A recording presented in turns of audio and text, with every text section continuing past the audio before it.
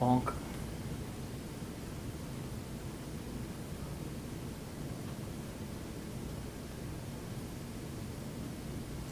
Okay. Tool nose radius compensation is our next topic. And we'll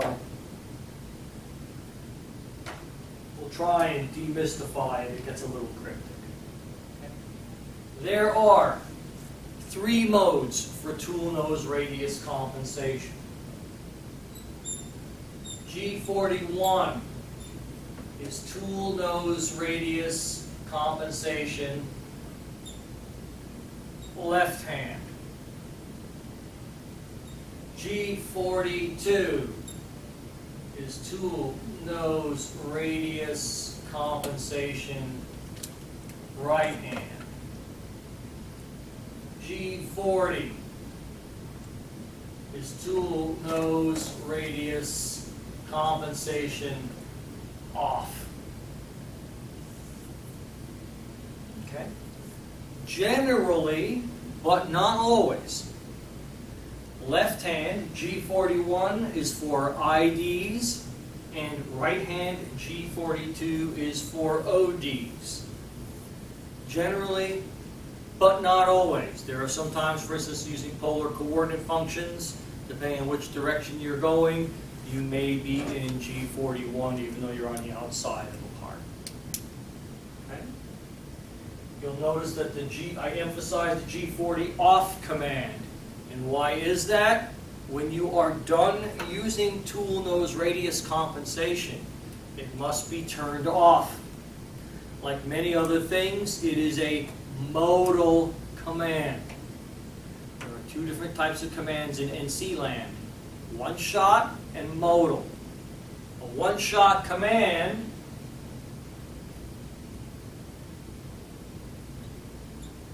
means it's executed once and then completely forgotten after it's executed. It does its thing and it takes a hike. It's gone. A modal command, very different animal.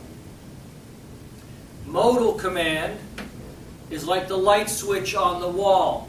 You turn it on, it stays on until you turn it off. Okay? That's a modal command. Tool nose radius is a modal function. If you turn it on, when you are done with that tool, you must turn it off. If you don't, very strange alarms come on the screen that seem to have no meaning, and or the machine can call up the next tool and take a dive into the part because it will still be remembering the offset and radius from the previous tool. So you can have bad things happen. Turn it off when you're done. Okay, people want to know, well, why would you want to do this? Well, if you look at an insert, say a 35-degree diamond insert, forget my artwork, you'll notice that the nose of the insert, the cutting edge, has a radius molded into it. I used to say ground, they don't grind tools anymore, they're molded now. Okay? The radius of the tool is the molded radius in here. Depending on what radius, what you're doing, and what you want to do, you will need to compensate for that. The reason is, if you're cutting a part,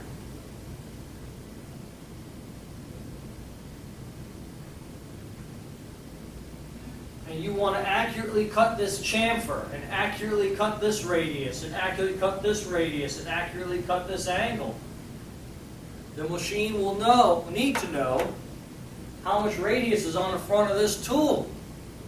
Because if it doesn't, it's liable to overcut here and dig in. It's liable to not cut enough here and leave a sharp edge or a bad radius that won't make muster.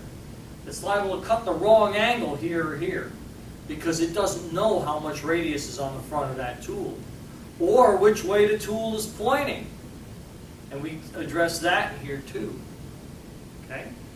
Usually on your inserts, somewhere in there, usually in the insert code or sometimes on the box of a specs or in a catalog, the insert manufacturer will tell you what the radius is on the nose of the insert.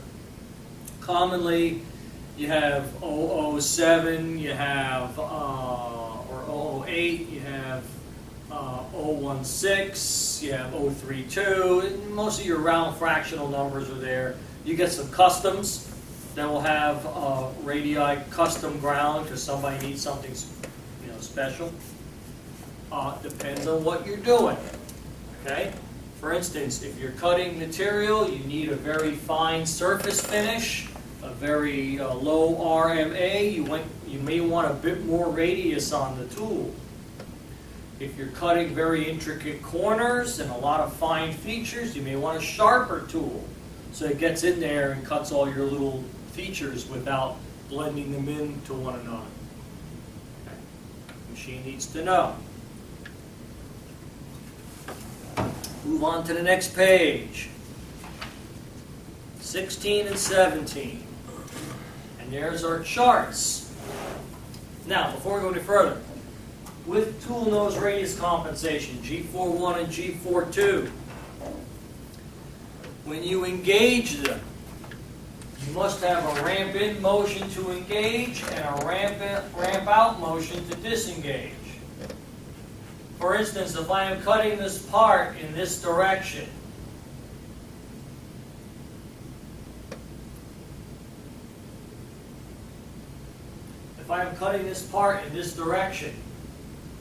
I will need to engage my tool nose radius comp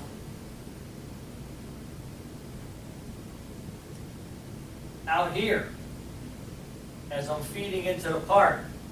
That's where I turn it on. I turn it off out here where I'm coming off the part.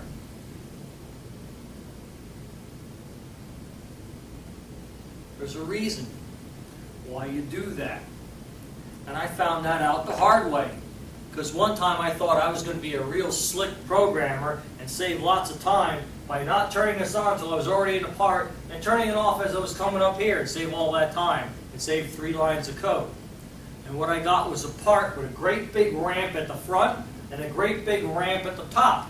Because when you turn it on and off, the machine is compensating for the radius and it's actually moving in 2 axes or more to compensate for that radius so that it's on target with what you want.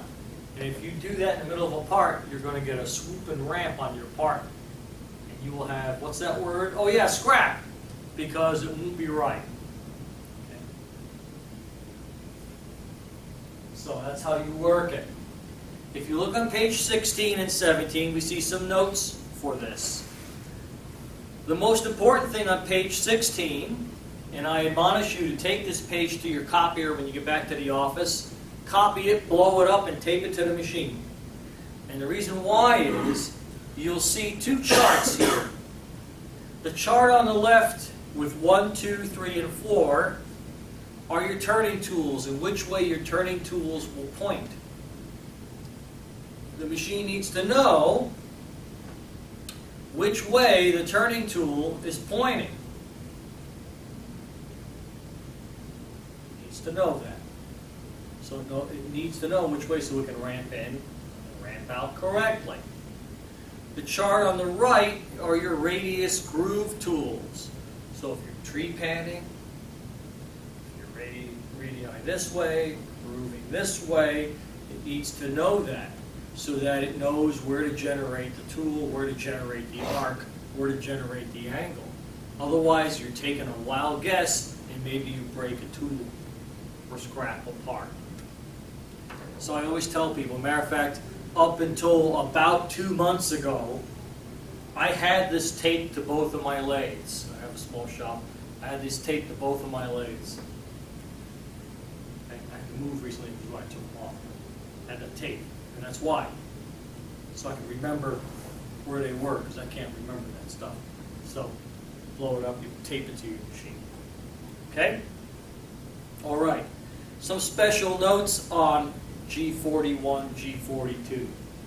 One of them, sometimes people like to use them in cycles when they are roughing a part out, okay, or roughing a bore. It's okay to use it in a cycle except for one little thing. You have to turn it on before the cycle starts, and you have to turn it off after the cycle ends. And if you don't, you will have an alarm. Okay? Generally, I don't use cutter comp in cycles unless absolutely necessary because I got some real fine details. I don't use it. I leave it only for the finish passes.